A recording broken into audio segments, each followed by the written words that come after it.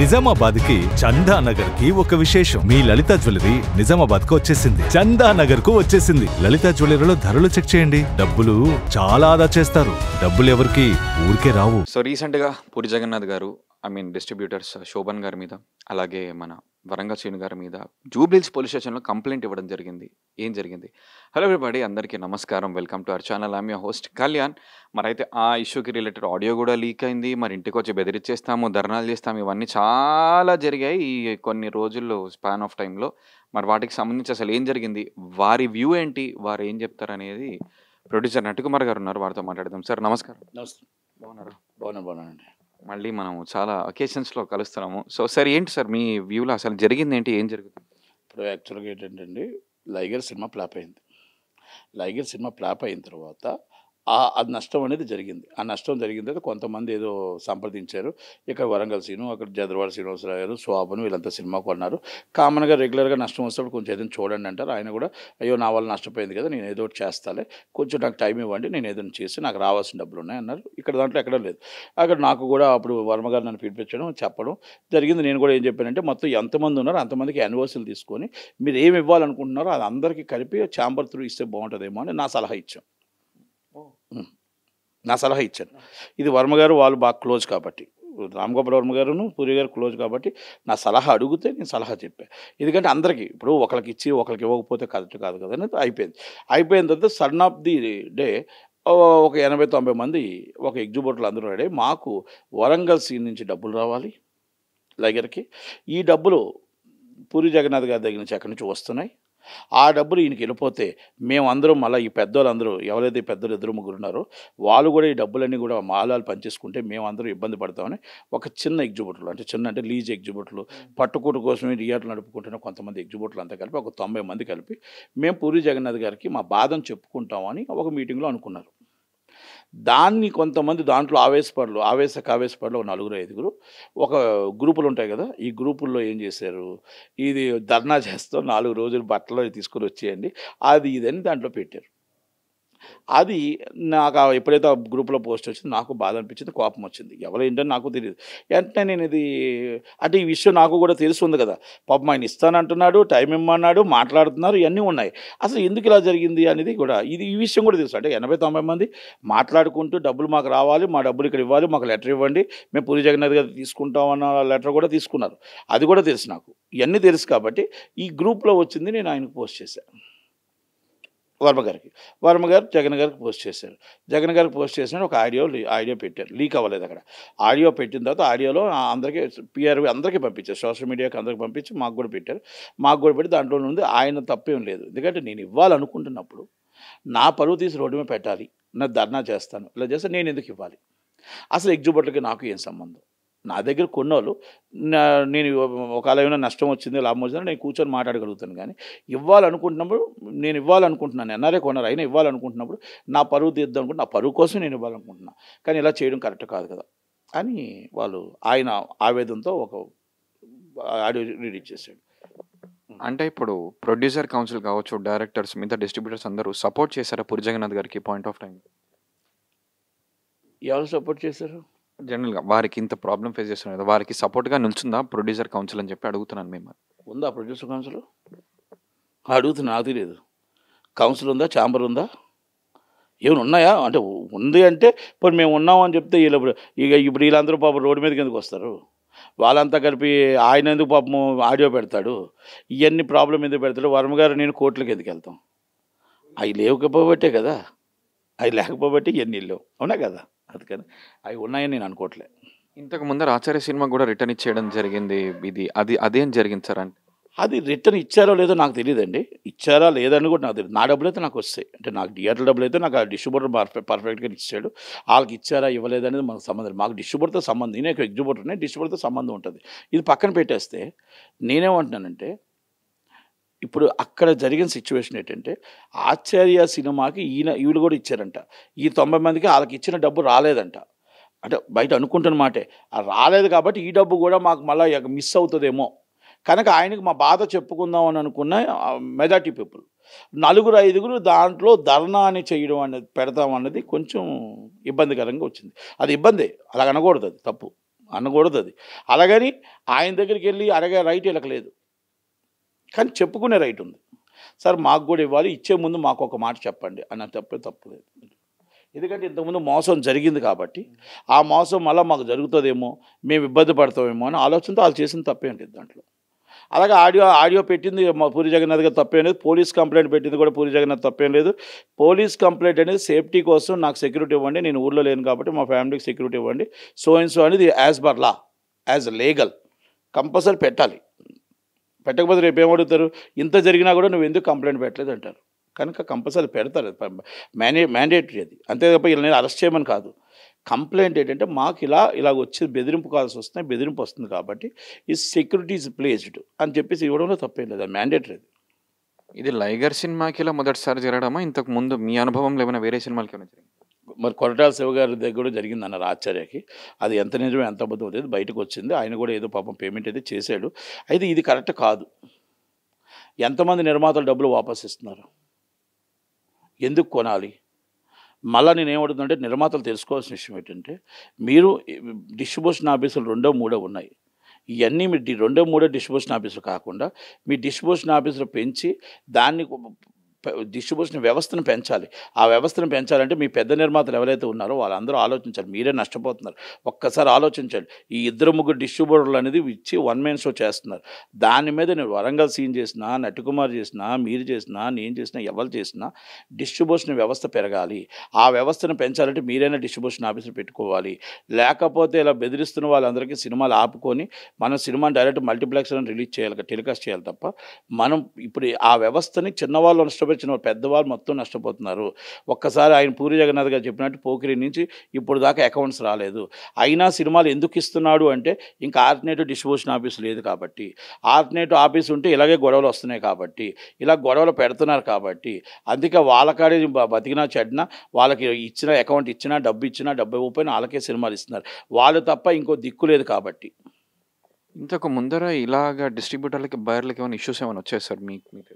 చాలాసార్లు వచ్చాయండి. ఇది ఫ్యామిలీ గొడవలండి, మొగుడి పిల్లల గొడవలు కంపల్సరీ వస్తుంటే ఇది కామన్గా తెచ్చుడు. అప్పుడంటే ఛాంబర్ ఉండేది, అప్పుడంటే కౌన్సిల్ ఉండేది, అప్పుడంటే దాసనారాయణ గారు ఉండేవారు, అప్పుడంటే రామానాయుడు గారు ఉండేవారు, అప్పుడంటే సురేష్ బాబు ఉండేవాడు, అప్పుడంటే అరవింద్ ఉండేవాడు, ఇప్పుడు దిల్ రాజు వచ్చాడు. అప్పుడు అందరూ ఉండేవారు. అప్పుడు అందరూ ఉండేటప్పుడు ఛాంబర్లోనే గుట్టుగా మీద ప్రెస్కి రాకుండా అక్కడికక్కడ సెటిల్మెంట్ అయ్యేవి, ఏదో కొన్ని అయ్యేవి. ఇంతకుముందు ఇదే పూరి జగన్నాథ్ నేనింతే సినిమా కూడా వచ్చింది, నేనింతేనో అదేది వీడింత ఏదో సినిమా ఉంది, ఆ సినిమాకి కూడా వచ్చింది, నేను సినిమాకి కూడా వచ్చింది. గొడవలు ఇలా వచ్చాయి, కొన్ని గొడవలు వచ్చాయండి. గొడవలు రాకుండా కూర్చొని సెటిల్ చేసుకుంటారు. కాకపోతే ఇది రైట్ అని కరెక్ట్ కాదు. ఇది ఏదంటే ఆయన చేసింది తప్పేం కాదు, వీళ్ళు చేసింది తప్పు కాదు. అయితే ఇక్కడ ఒక మిస్అండర్స్టాండింగ్, ఆ మిస్అండర్స్టాండింగ్ ఛాంబర్లో కౌన్సిల్ కరెక్ట్గా టేక్అవుట్ చేయలేకపోతున్నాయి కాబట్టి ఈ ప్రాబ్లం. అంటే పోలీస్ స్టేషన్ వరకు వెళ్ళాల్సినంత వచ్చింది అంటే ఎందుకు వెళ్ళింది అంటే అంతవరకు ఏం జరిగిందంట సార్? అదే కదా సార్, ఇప్పుడు మధ్యవర్తి చెప్పేవాడు లేకపోతే పోలీస్ స్టేషన్ దాకా ఏంటి రోడ్డు మీద కొట్టుకుంటున్నారు కదా, ఏముంటుంది పరిస్థితి? చెప్పేవాడే కరెక్ట్గా ఉండుంటే, మధ్యవర్తి కరెక్ట్గా ఉండుంటే ఈరోజు ఈ ప్రాబ్లం రాదు కదా. మధ్యవర్తి అంటే ఫిల్మ్ ఛాంబర్, మధ్యవర్తి అంటే ప్రొడ్యూసర్ కౌన్సిల్, మధ్యవర్తి అంటే తెలంగాణ ఛాంబర్, వీళ్ళందరూ కరెక్ట్గా వ్యవహరించి ఉంటే ఎందుకు వస్తుంది గొడవ? ఇప్పుడు వాళ్ళ బాధ ఏంటి, భయం? ఈ ఉన్న 2-3 డిస్ట్రిబ్యూటర్లు ఎవరైతే ఉన్నారో ఆ డబ్బులు కూడా వాళ్ళే తీసేసుకుంటారు. వాళ్ళే పెద్ద చేయి కాబట్టి వాళ్ళే వార్నింగ్కి తీసుకుంటారు. మళ్ళీ రేపు మేము చిన్నవాళ్ళు అంతా దెబ్బ అయిపోతాం, వాళ్ళ బాధ వాళ్ళది. కొంతమంది ఇంకో వాదన ఏమంటారు, వీళ్ళిద్దరే ఈ 90 మందిని ఉసుకెళ్ళి పూరి జగన్నాథ్కి ధర్నా చేయమని చెప్పి పంపించారని కొంతమంది అంటారు. ఇవన్నీ వాదనలు ఇస్ డిఫరెంట్ ఉండొచ్చు. వాళ్ళిద్దరూ బైక్ ఉసుకెళ్ళి వాళ్ళిద్దరూ ఉండండి, మీరు రండి వసూలు చేయండి డబ్బులు, మీ బ్యాక్గ్రౌండ్ మేము ఉంటామని కూడా చెప్పొచ్చు. మన ఫ్రంట్కి వచ్చి మాకేం సంబంధం లేదని కూడా చెప్పొచ్చు. ఏది నిజం కాదని చెప్పొచ్చు, ఏది అబద్ధం కాదు, రెండింటిలో ఏదైనా జరగవచ్చు. అది పూరి జగన్నాథ్ గారు, చార్మి గారు అప్పుడు ప్రాణం పెట్టి మేము సినిమాకి పెట్టి తీసామని అన్నారు, చెప్పడం కూడా జరిగింది. ఆల్మోస్ట్ ప్రాణం పోయేంత పరిస్థితి కూడా వచ్చింది ఇప్పుడు. అంటే దీనికి కారణాలు ఏంటంటే మీరు ఏమంటే విజయ్ దేవరకొండ ఉన్నాడా లేడా? మరి దీని అంతటికీ విజయ్ దేవరకొండ చెప్పాలి కదా. మా విజయ్ దేవరకొండ ఇంతకుముందు రెమ్యునేషన్ ఎంత, విజయ్ దేవరకొండ ఇంతకుముందు బిజినెస్ ఎంత, ఆ సినిమా బిజినెస్ ఎంత, ఫ్లాప్ అయిన తర్వాత నేను కూడా ఉన్నాను, నేను కూడా పార్టిసిపేట్ చేస్తాను, నేను కూడా నాకు కొంత బయర్ సిబ్బంది ఉంది కదా, నేను కూడా దాంట్లో దూరుతాను, నేను భాగస్వామి అవుతాను చెప్పొచ్చు కదా. అసలు నాకు ఏమీ సంబంధం లేనట్టు ఆయన చెప్తే ఎలాగా? అదే ఇక్కడ I was about to come there. ఆయన మరి తీసుకున్నారంటారా రెమ్యునరేషన్ ఈ సినిమాకి? తీసుకున్నాడో లేదో సినిమా లేదా యాక్ట్ చేశాడు కదా. సినిమాలో యాక్ట్ చేసాడు, మధ్యలో వెళ్ళిపోలేదు కదా, సినిమాలో యాక్ట్ చేశాడు కదా. తీసుకున్నాడో లేదో మీకు నాకు తెలియదు, తీసుకున్నాడో లేదో వాళ్ళకి తెలుసు. అదేదో బయటకు వచ్చి చెప్పొచ్చు కదా. అది మొత్తం టోటల్గా నెక్స్ట్ సినిమాలు ఏదైనా ఒక ఫ్రీగా చేయొచ్చు కదా. లేకపోతే ఈ లైగర్ దెబ్బతిన్నందుకు మరి ఇద్దరు కలిపి ఒక సినిమా చేసి ఇదే బయర్స్కి ఇవ్వచ్చు కదా, కొంత తక్కువ కాస్ట్లో, ఇంతకుముందు జూనియర్ ఎన్టీఆర్ గారు ఇచ్చినట్టు. మళ్ళీ పవన్ కళ్యాణ్ గారి టాపిక్ వస్తుంది. అజ్ఞాతవాసికి కావచ్చు, చాలా సినిమాలకి వారు చెక్ చించేసి కావచ్చు, డబ్బులు రిటర్న్ ఇచ్చేసి కావచ్చు, ఇలా చేశారు. ఎందుకు వారిలాగా వేరే వాళ్ళు ఎవరు ఎందుకు లేరు అంటే అది మీరు చూసారా? చెప్పారు కదా సార్. ప్రొడ్యూసర్స్ చెప్పారు. నేను ఇంటర్వ్యూ చేసినప్పుడు నాగవంశీ గారు చెప్పారు రిటర్న్. మరి నాగవంశీ గారు అందరికి ఇచ్చాడా? అది నాకు తెలియదు. అదే కదా, మరి నాగవంశీ గారు కూడా ఎవరికి ఇవ్వలేదు. నాగవంశీ గారు ఇవ్వక మా సినిమా సూసైడ్ చేసుకున్నారు. వాళ్ళు సినిమాలు హైడల్ చేసుకున్నారు, సూసైడ్ చేసుకున్నారు, ఆత్మహత్య చేసుకున్నారు. ఈ పీడి ప్రసాద్ పెద్ద మాటలు చెప్తాడు, కౌర్లు చెప్పొద్దని చెప్పండి. చచ్చిపోయిన వాళ్ళకి వాళ్ళ ఫ్యామిలీకి విలువ ఇవ్వగలుగుతారు వీళ్ళు? 5 లక్షల రూపాయలు హైరేసి సినిమా చచ్చిపోయి సూసైడ్ చేసుకున్నాడు. అలాగే మరి ఎంతోమంది రోడ్డు మీద పడిపోయారు. పవన్ కళ్యాణ్ గారు ఇచ్చే డబ్బులు మీ స్వార్థానికి తీసుకున్నారు. వీళ్ళు ఈ 90 మంది రోడ్డు మీదకి రావడానికి తప్పులేదు. ఎందుకంటే మీరు చేస్తున్నది, మీరు ఇంటర్నల్గా మీరు దోచుకుంటున్నారు. ఆ హీరోలు ఇస్తున్నారు, అప్పుడు నిర్మాతలు ఇస్తున్నారు, మీరు తీసేసుకుంటున్నారు. తీసుకొని ఇవ్వట్లేదు కాబట్టే నేను పేరు కూడా చెప్తున్నా, కేడీపేట మాస్టర్ కేడీపేటలో ఉంటాడు ఆయన. పాపం ఆయన 5 లక్షలకు 6 లక్షలకు వేసి సూసైడ్ చేసుకున్నాడు. నేను అంతకుముందు అజ్ఞాతవాసి ప్రెస్ మీట్ పెడితే నాకు లిస్ట్ పంపించారు, మేము ఎంతమందికి డబ్బు ఇచ్చామని. ఆ డిస్ట్రిబ్యూటర్ వాళ్ళు డబ్బులు కట్టాడో లేదో చూసారా? లిస్టులు ఇప్పటికీ కూడా కట్టలేదు, ఆఫీస్ ఎత్తేసారు. ఎవరో కాదు వాళ్ళు, మళ్ళా అదే మన హీరో వాళ్ళ బ్రదరు, ఒక బిగ్ హీరో, ఇప్పుడు ఎవరైనా పేరు సర్వానంద్, వాళ్ళ ఆఫీసు. ఇప్పటికి ఇంకా చాలామందికి అక్కడ ఇవ్వాలి. మీరు కదా తప్పు కదా, హీరో ఇస్తున్నాడు, ప్రొడ్యూసర్ ఇస్తున్నాడు, ఇచ్చిన డబ్బులు మరి రాకపోతే తప్పు మీది కదా. వాస్తవా కదా? వాళ్ళ చిన్నవాళ్ళ బాధని చూసుకోలేక ఈ 90 మంది ఇప్పుడు ఆ భయంతోనే వీళ్ళందరూ రోడ్డు మీదకి వచ్చి చెప్పుకుందాం అనుకున్నారు. అంటే మీరు ఎత్తారు కాబట్టి నేను చెప్తున్నా. ఇది పవన్ కళ్యాణ్ గారికి పాపం ఆయనకేం తెలుస్తుందా? ఆయన ఇచ్చాడు, ఏం ప్రయోజనం? అంతే కదా. ఇచ్చిన మా 16 అక్కడికి వెళ్ళిందా? వెళ్ళలేదు కదా. ఇలాంటి ప్రాబ్లమ్స్ 100 ఉన్నాయి. అందుకే వాళ్ళు భయపడ్డారు. ఇది కూడా మేము చెప్పకపోతే ఇది కూడా రాదేమో అని భయపడ్డారు. ఇస్తున్నారు, ఇక్కడ ఇస్తున్నది వెళ్ళట్లేదు. వినాయక్ గారు ఇచ్చారు, వెళ్ళిందా? ఇలాంటివి ఎవరైనా నాకు వాళ్ళకి చేతనైతే ఎవరైనా డిస్కషన్ పెడతారేమో, డిబేటు మీరు పెట్టించండి. వాళ్ళకి ధైర్యం ఉంటే, వాళ్ళకి దమ్ము ఉంటే నాకు పెట్టించండి. నేను మొత్తం డీటెయిల్స్గా తీసి వాళ్ళ ఫ్యామిలీని కూడా మీ కాన్ఫిడెన్స్లో కలుపుతా, లిస్టులు కూడా చెప్తా. ఆ ధైర్యం ఎవరికైనా ఉందని రమ్మనండి. అంటే మాటలు మాట్లాడకూడదు, మాట్లాడేటప్పుడు మనం ఆచితూచి మాట్లాడాలి. పాపం వాళ్ళు ఇస్తున్నారు, వాళ్ళు మంచిదంతో, వాళ్ళు మంచి హృదయంతో చేస్తున్నది, మీరు ఏం చేస్తున్నారు? తప్పు కదా. బలైపోతుంది ఆ చిన్న ఎగ్జిబిటరు, బలైపోతుంది ఆ చిన్న డిస్ట్రిబ్యూటరు కదా. మరి అలాంటప్పుడు మరి వీళ్ళు మాట్లాడడం ఎంత కరెక్ట్? వాళ్ళ భయంలో తప్పేం లేదు. మరి ఆయన పూరి జగన్నాథ్ గారు ఇచ్చే డబ్బు మళ్ళీ వీళ్ళు మింగేస్తారేమో అని చెప్పి వాళ్ళు అడిగారు. కాకపోతే ఆవేశాల్లో మేము ధర్నా చేస్తానన్న వాళ్ళు తప్పు చేసిన పెద్ద తప్పు, అది తప్ప అంతగాని ఇంకా వాళ్ళు వేరే తప్పు ఏమీ చేయలేదు. వాళ్ళ బాధని దిగమింగుకొని వాళ్ళ బాధని చెప్పుకోవడంలో రాంగ్ జరిగింది, అంతే తప్ప ఇంకోటి ఏం కాదు. ఒక సినిమాకి అంత ఓవర్ హైప్ ఇవ్వడం, అంత అది పాన్ ఇండియా వెళ్ళిపోతుంది, ఇదైపోతుంది, ఇరగదీసేస్తుంది, ఇట్లాంటివి చెప్పి మరి ఈరోజు ఇట్లాంటి సిచ్యువేషన్ ఫేస్ చేయడం ఎంతవరకు కరెక్ట్ అంటారు సార్? ఒకటి, ఇది ఇప్పుడు కాదు, అది ఎప్పటి నుంచి వస్తుంది అలవాటే, ఆనవాయితీగా వస్తుంది. మళ్ళీ ఈ సినిమా తర్వాత రెండో సినిమా వస్తే మళ్ళీ రెండో సినిమాకి ఈ డిస్ట్రిబ్యూటర్లు ఎలాగ పరిగెడతారు, ఈ ఎగ్జిబ్యూటర్లు ఎలాగ పరిగెడతారు, నేను పరిగెడతాను, అందరం పరిగెడతాం, మళ్ళీ ఇస్తాం. అదేమంటారంటే ఆ రోజు సినిమా ఫ్లాప్ అయింది, ఈరోజు ఫ్లాప్ అవుద్దని గ్యారంటీ ఉందా? ఇది వాస్తవం. ఆచార్య ఫ్లాప్ అయిందని God father flop కాలేదుగా. Puri Jagannadh గారి సినిమా ఒకటి ఫ్లాప్ అయిందని అన్ని సినిమాలు ఫ్లాప్ కావుగా. అలాగా ఎవరు మేము చెప్పలేం. ఏ సినిమా హిట్ అవుద్ది, ఏ సినిమా ఫ్లాప్ అవుద్దో తెలిస్తే మనం ప్రజలు ఎందుకంటే మనమే నిర్ణయించుకుంటాం కదా. మనం నిర్ణయించుకునేది మన చేతిలో ఉంటుంది. ప్రజల దగ్గరికి వెళ్ళి అంతిమ నిర్ణయం ప్రజల నిర్ణయం తీసుకున్నాకనే వస్తుంది తప్ప మన దగ్గర రాదు. అది ఫ్లాప్ అనుకున్న సినిమాలు హిట్ అయ్యాయి, హిట్ అనుకున్న సినిమాలు ఫ్లాప్ అయ్యాయి. కనుక మనం దాన్ని నిర్ణయించే వాళ్ళం మనం కాదు. కనుక మీరు ఎన్నిసార్లు చెప్పండి, మళ్ళీ ఇదే బడ్జెట్ పెట్టామంటారు. సినిమా కమెంట్ చేసింది, సినిమా డిమాండ్ చేసింది, సబ్జెక్ట్ డిమాండ్ చేసింది, పెట్టామంటారు, మాకు రావాలి అంటారు. కనుక అది ఈ డిస్ట్రిబ్యూటర్ ఇవ్వడమో కామనే. ఓకే, వరంగల్ సీన్ ఇవ్వలేదు, నట్టి కుమార్ ఇవ్వలేదు, ఇంకో కొత్త డిస్ట్రిబ్యూటర్ వస్తాడు, ఇంకో డిస్ట్రిబ్యూటర్ వస్తాడు. అది రానివ్వకుండా కొంతమంది చేస్తున్నారు. డిస్ట్రిబ్యూషన్ వ్యవస్థనే మొత్తం టోటల్గా నాశనం చేసేస్తున్నారు. డిస్ట్రిబ్యూషన్ వ్యవస్థ రాకుండా మేమిద్దరం ముగ్గురమే ఉండాలనుకుంటున్నారు. అనుకుంటున్న వాళ్ళు ఎవరూ లేదు. ఒకటి ఏసియన్ సునీల్, ఒకటి దిల్ రాజు, ఒకటి సురేష్ బాబు, ఒకటి అలంకార్ ప్రసాద్, ఒకటి ఎన్వి ప్రసాద్.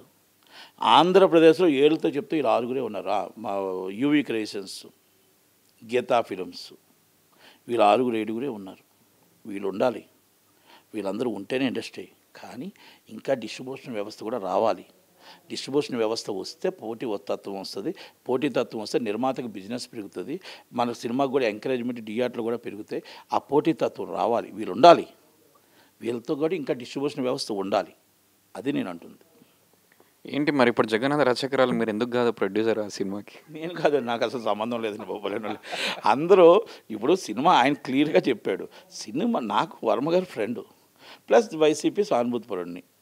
వైసీపీకి ఏదైనా నేను చెప్పా, నా తుదివేస విడిచేదాకా వైసీపీతోనే ఉంటా. పార్టీలో ఉంటానా ఉండనా అనవసరం, కానీ నాకు రాజశేఖర రెడ్డి గారు ఫాలోవర్ని. అయితే అటు లేదా కాంగ్రెస్ పార్టీ, ఈ రెండే తప్ప నాకు ఇంకా. లాస్ట్ టైం కూడా చెప్పారు, ఈసారి కూడా మళ్ళీ చెప్తున్నారు, జనసేనకి చచ్చినా వెళ్ళరు సార్ అంతే. నేను వెళ్ళను. నేను పవన్ కళ్యాణ్ గారు అంటే నాకు అభిమానం, కానీ నేను వెళ్ళను. మళ్ళీ చెప్తున్నాను, మళ్ళీ మీరు లాస్ట్ టైం కూడా చెప్పాను, ఇప్పుడు కూడా చెప్పాను. అంటే నేను వెళ్ళడం వల్ల ఆయనకేం ఉపయోగం లేదు, రావడం వల్ల ఆయనకేం ఉపయోగం ఉండదు. కాకపోతే ఏంటంటే నాది ఒక సిస్టమ్, ఆ సిస్టమ్ ప్రకారమే ఉంటాను నేను. ఇప్పుడు నేను నమ్ముకున్న ఒక సిద్ధాంతాన్ని, ఆ సిద్ధాంతం ప్రకారం ఉంటాను అంతే. నేను పవన్ కళ్యాణ్ గారు మళ్ళీ ఇంకోటి కూడా చెప్తున్నాను, మీరు కావాలంటే మీరు మా పార్టీ వాళ్ళు కూడా పవన్ కళ్యాణ్ గారు ఫ్యామిలీ ఇష్యూ వస్తే మనం చాలా సీరియస్గా తీసుకున్నాను, చాలా సీరియస్గా తీసుకుంటాను కూడా. ఫ్యామిలీస్ జోలికి వస్తే మాత్రం నేను ఒప్పుకోను. అదే మా పార్టీ వాళ్ళు అవ్వచ్చు, ఇంకో పార్టీ అవ్వచ్చు, మేబీ ఎవరైనా అవ్వచ్చు. ఇక 3 పెళ్ళిళ్ళని 4 పెళ్ళి వీళ్ళు అవ్వాలండి, వీళ్ళకేం సంబంధం అండి? వాళ్ళు ఊరికి ఫ్యామిలీస్ కోసం వస్తారు. దమ్ముంటే ఎదుర్కొంటాను, రాజకీయం ఎదుర్కోండి. ఆయన్ని పెంచుకుంటూ వెళ్ళి ఆయనకి సీట్లు ఇచ్చే పరిస్థితి తీసుకొచ్చారు ఈరోజు. ఆయన్ని మీరు వచ్చి చంద్రబాబు నాయుడుతో పార్టీ ఇద్దరు కలిశారు. అలాగా ఎందుకు ఆయన్ని పెంచినప్పుడు మీకు 170 సీట్లు టార్గెట్, 170 సీట్ల కోసం మాట్లాడండి, ఓకేనా? 170 సీట్లలో జగన్నాథ్ రథచక్రాన్ని పేరు ఎవరు పెట్టారో నాకు తెలియదు, కానీ ఎవరు అనుకున్నారో తెలియదు, ఎవరు క్రియేట్ చేశారో తెలియదు, కానీ జగన్నాథ్ రథచక్ర అనేది రథానికి సారథి ఎవరు? జగన్మోహన్ రెడ్డి రథచక్రాలు 170 సీట్లు నడిపించుకుంటూ వస్తున్నారు. ఈ ప్రతిపక్షాలైనా కింద చక్రాల్లో పడిపోయి, అదే కాన్సెప్ట్. అంటే నాకు ఎవరు పెట్టారో తెలియదు, కానీ ఆ కాన్సెప్ట్ అదే అనుకుంటున్నాను నేను. మీకు స్టోరీ తెలుసు, అయినా మీరు ప్రొడ్యూస్ కాదు, నాకు తెలియదండి అయ్యని తెలియదు, అది కాన్సెప్ట్ అది. అంటే అలాగ అనుకుంటున్నా, అది మరి కాన్సెప్ట్ అదే కదా. ఒక ఒంటి చేతితో జగన్నాథ్ జగన్నాథ్ తీసుకొచ్చి రథచక్రాలు వస్తున్నాయి. రథచక్రాలు తట్టుకోలేరు కాబట్టి 170 సీట్లు ఆయన గెలుస్తున్నాడు. చక్రాల కింద పడిపోయారు వీళ్ళు. ఎంతమంది కలిసిన వీళ్ళు అందరూ కలుస్తూ అంటున్నారు. నేను ఒంటిగా జగన్నాథ్ నేను రథం తీసుకుని వస్తానంటున్నాడు. అంటే దాని అర్థం ఏంటి? ఈజ్ ద విన్నింగ్ క్యాండిడేట్ కదా, అంతే. సరే, అదే సబ్జెక్ట్ అనుకోవచ్చు కదా. ఒక చిన్న పర్సనల్ క్వశ్చన్. ఇప్పుడు అక్కడ అంటే జనసేనకి ఎన్ని సీట్లు వస్తాయి ఏంటి ఎలా మీరు ఏమనుకుంటారు సార్? ఇంకోటి, అనాలిసిస్ అనేది ఇప్పుడు చేయలేము. ఎందుకంటే అనాలిసిస్ ఈరోజు చేసే పొజిషన్లో ఎవరు లేవు. ఈరోజు మొన్న జరిగిన హైప్కి వాళ్ళకి మంచి ఫాలోయింగ్ వచ్చింది, వైసీపీకి ఫాలోయింగ్ రాలే. వైసీపీ మంత్రులు మాట్లాడిన మాటలకి జనసేనకు వచ్చింది ఫాలోయింగ్. ఫ్యామిలీస్ కోసం మాట్లాడినందుకు జనసేనకు వచ్చింది ఫాలోయింగ్. ఓకే, చంద్రబాబు నాయుడు గారు కలిసినందుకు ఇక్కడ మీరు ఆ ప్లాన్ ఏంటంటే, నాకేం వ్యూహం తెలియదు, కానీ చంద్రబాబు నాయుడు గారు ఫాలోవర్స్ అంతా జనసేన ఫాలోవర్స్ అయ్యారు. ఒకటి. రెండోది, చంద్రబాబు గారికి దెబ్బే, అది జగన్మోహన్ రెడ్డి గారికి కూడా కొంచెం ప్రధాన ప్రతిపక్షం కింద జనసేన వచ్చింది. అయితే ఎలక్షన్స్ ఎప్పుడు జరుగుతాయో, ఎలక్షన్స్ డే రోజు ఆ లాస్ట్ 1 అవర్ కూడా గవర్నమెంట్లు మారుతాయి, పర్సంటేజ్లు మారుతాయి. కనుక మనం ఏమి చేయలేము. కనుక ఇది అనాలిసిస్ ఈరోజు చేయలేమండి. ఈరోజు మనం చెప్పి జనసేన వస్తుంది. కానీ ఏది ఏమైనా 2024 జగన్మోహన్ రెడ్డి గవర్నమెంట్ ఫామ్ చేస్తాడు, అది మాత్రం చెప్పగలరు. అది ఎన్ని సీట్ల 175 టార్గెట్ అనేది నాయకుడు. 175 వస్తాయా, 130 వస్తుందా, 140 వస్తాయా, 120 వస్తుందా, ఎన్ని సీట్లు వస్తాయా అనేది టార్గెట్ 175. Winnowing in YCP 2024. అంటే అలా ఎగ్జాక్ట్గా టార్గెట్ పెట్టుకొని 2 గంటలు మీటింగ్ పెట్టుకొని కూడా జగన్ గారు రామ్ గోపాల్ వర్మ గారి సినిమా దీని గురించి అనుకుంటారా, లేకపోతే ఇంకేదన్నా ఏం లేదు అసలు. అంటే వైసీపీ పార్టీకి జగన్నాథ రథచక్రాల పార్టీ సినిమాకి ఏమైనా సంబంధం ఉందా? అదేం లేదు. అసలు రథచక్రాలు అనేది మీ మీడియా సృష్టి. జగన్మోహన్ రెడ్డి గారితో వర్మ గారు కూర్చుంది, వాళ్ళిద్దరు ఎందుకు కూర్చున్నారో ఏం కూర్చున్నారో నాకైతే తెలియదు. కానీ ఒకటి మాత్రం మీరు సృష్టించిన చక్రాల వెనకాల నేను దానికి సామెత చెప్పా. ఒక్క వ్యక్తి రథం నడుపుకుంటూ వెళ్తున్నాడు జగన్మోహన్ రెడ్డి గారు. ఆ రథం చక్రాల కింద వీళ్ళంతా పడిపోయారు. అది 175 సీట్లు టార్గెట్ పెట్టాడు. 175 అక్కడ టార్గెట్ కనబడుతుంది. ఆ టార్గెటే చూస్తున్నాడు. ఈ ప్రతిపక్షాల కిందకి వెళ్ళిపోయాయి, చక్రాల కింద నిలిగిపోయాయి. అది ఆ చక్రాల కింద నిలిగిపోయి దాంట్లో ఒక కామెడీ పీసు డ్యాన్స్ వేసుకుంటూ వెళ్తుంది, అంతే. అది క్లైమాక్స్. ఏంటి సార్ నెక్స్ట్ మీ రీ రిలీజ్లో ఏమున్నాయి లైన్లో? ఇప్పుడు నాది వర్షం ఉందండి. రేపు నవంబర్ 11 వర్షం సినిమా రిలీజ్ ఉంది. వర్షం సినిమా రిలీజ్ కంపల్సరీ. అన్ని రీ రిలీజ్లు అన్నీ బాగా వెళ్తున్నాయి, బాగా ఉన్నాయి. కాకపోతే ఏంటంటే థియేటర్లు ఎరగొట్టడం ఒక హాబీగా పెట్టుకున్నారు, థియేటర్లు తగలెట్టడం ఒక హాబీగా పెట్టుకున్నారు.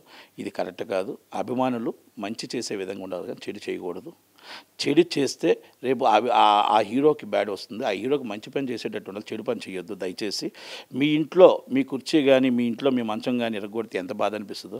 మాకు థియేటరే దేవాలయం. ఆ దేవాలయంలో థియేటర్లు కూడా ఎరగొట్టడానికి ఇష్టమైతే సినిమా చూడండి, ఇష్టం లేకపోతే చూడడం మానేయండి తప్ప ఇలాగ ఈ వ్యవహారం చేసి సినిమా బాగాలేకపోతే ఎరగొట్టాలు, లేకపోతే సినిమా ఇంకోటి లేకపోతే ఎరగొట్టాలు, ఈ అలవాతులు మనం చేసుకోవడం కరెక్ట్ కాదు. థియేటరే దేవాలయం. ఆ దేవాలయంలో మీరు ఏది ఎరగొట్టినా కూడా మాకు ఎంతో బాధ అనిపిస్తుంది. మీ అభిమానికి బ్యాడ్ వస్తుంది తప్ప మీ అభిమానికి మంచి పేరు వచ్చే పని చేయండి, చెడు పేరు వచ్చే పని చేయకండి. ఇది నా వినపం. డైరెక్ట్ ప్రతి హీరో కూడా దీని ట్విట్టర్లో ఫీడ్ చేసి వాళ్ళ అభిమానులకి ఈ అభిమానం శృతిమించకుండా ఇలా థియేటర్ పాడు చేయకుండా ఉంటారని ఆ ఫీడ్ చేస్తే బాగుంటుందని. సినిమా ఇష్టం ఉంటే చూడండి, లేకపోతే మానేయండి దయచేసి. అదొక్కటి చేయాలి. అలాగే ఎగ్జిబిటర్లు కూడా మీ థియేటర్ మీరు కాపాడుకోలేకపోతే మీ థియేటర్ మూసేయండి. మీ థియేటర్ కాపాడుకోలేకపోతే మీ థియేటర్ మూసేయండి. మీ థియేటర్లో స్టాఫ్ని ఎక్సెస్ మనిషిని పెట్టుకోలేకపోతే మీరు సినిమా ఎందుకు వేయడు? ఈరోజు సినిమా బాగాలేకపోతే మళ్ళీ ఎరగొడతారు, బాగున్నా ఎరగొడతారు. బాగుంటే సంతోషంతో ఎరగొడతారు, బాగాలేకపోతే మన విశ్వనాథ్లోని సంతోషంతో పాలు వేయడం కోసం స్టేజ్ ఇరిగిపోయింది. అంటే మంచి చెడు అంటే ఆవేశం వచ్చిన తట్టుకోలేరు, బాగాలేకపోతే తట్టుకోలేరా? కరెక్ట్ కాదు.